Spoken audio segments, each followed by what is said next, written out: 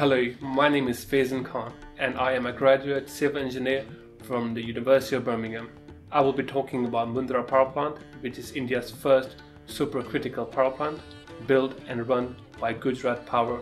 The original design for the power plant was to produce 400 megawatts of energy by importing special grade coal from Indonesia.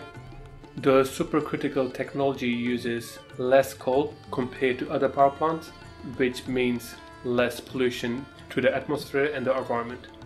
The power plant is located in a village called Mundra, which is by the western coast of India, in province Gujarat. The need of the power plant came when in 2006 there was an energy shortage of 12 to 8% in India. So this led to the need of private sector power plant.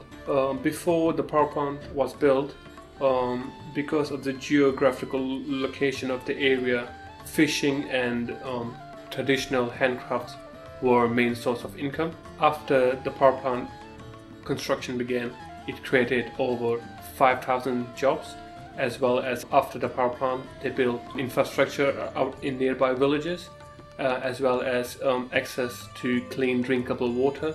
When the power plant was originally designed, it was only 5 units, which created 4,000 megawatts of energy. Over the years, it has increased its units, as well as the amount of energy it produces.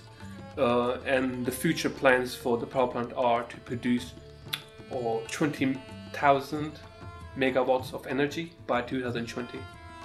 I would encourage young people to join civil engineering, as it's a very broad industry. You can become a structural engineer, geotechnical engineer, or join the water sector or renewable energy sector.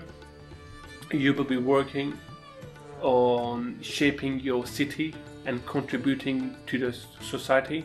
Civil engineers are always in demand, and without them, society won't function.